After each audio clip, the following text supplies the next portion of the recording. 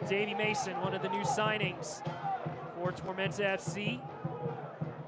So he said 7 new signings in the starting 11 for Ian Cameron as Akale onside, and Tormenta scores the first goal of the USL campaign. Mukwelle Akale, 1-0 to the visitor. And we see it again, it's a fantastic pass. Just clipped over Flores. And Akale, he must be really tight to the line there. Linesman says he's onside, and Akale does the rest.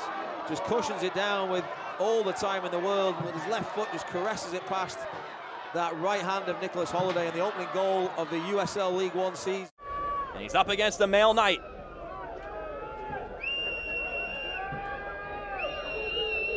Villalobos gets the go-ahead. And Villalobos scores. 1 Knoxville up, 1-0.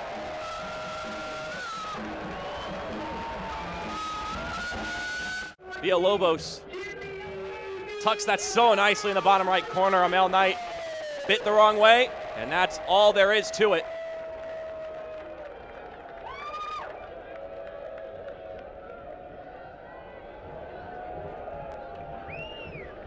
And he'll celebrate with his side. 1 Knoxville have taken the lead. And back in his rookie year, he even played with Sam Stockley. And he puts this one away, just out of the reach of the keeper. And we're level up at 1 apiece.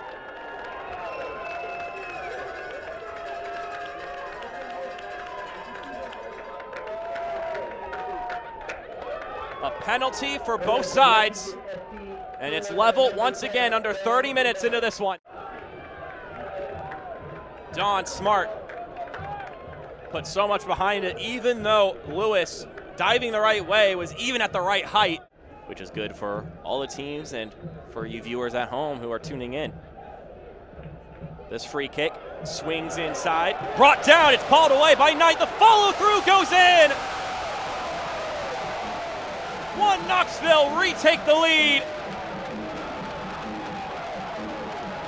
And Jake Keegan, with the putback effort, gives his side the advantage for a second time. Replay, service comes in, Chrysler just keeps that one in. A male knight, has to knock it away, but waiting right there, his eyes widening, Jake Keegan puts that one home. And the home team once again up top.